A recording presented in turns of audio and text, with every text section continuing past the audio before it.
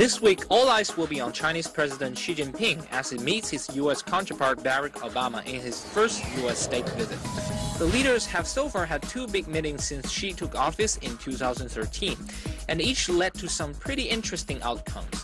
In June 2013, their meeting at a summit in California made headlines across the world, with some saying it marked a major shift in China-U.S. relations. Chinese State Consular Yang Jiechi said it set the path for an early harvest in bilateral ties, or more specifically, trade.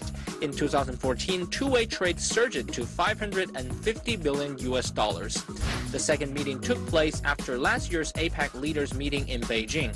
And like the one in California, the meeting stayed fairly casual. The two were seen enjoying a late-night stroll in Zhongnanhai, China's White House, with Xi explaining to Obama the history of the once Grand Imperial Garden.